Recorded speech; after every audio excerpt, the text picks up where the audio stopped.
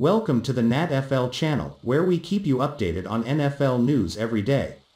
The Kansas City Chiefs just didn't have it in Super Bowl 55 against the Tampa Bay Buccaneers Sunday evening. Pro Bowl defensive lineman Chris Jones and co. came out flat. It didn't get much better as Tom Brady and the Buccaneers picked it up on offense. The end result was an humiliating 31-9 loss for a Chiefs team that entered the game as road favorites against Tampa Bay.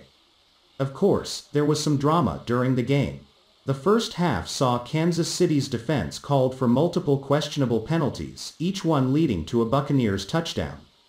Speaking about that after the game, Jones pretty much placed all of the blame on the officials on hand at Raymond James Stadium Sunday evening. "I mean, penalties cost the game either way," Chris Jones told reporters via Pro Football Talk. "Only the referees can call the penalties. So the penalties affect the game 1000%. What can I say? We had a lot of penalties called on us today."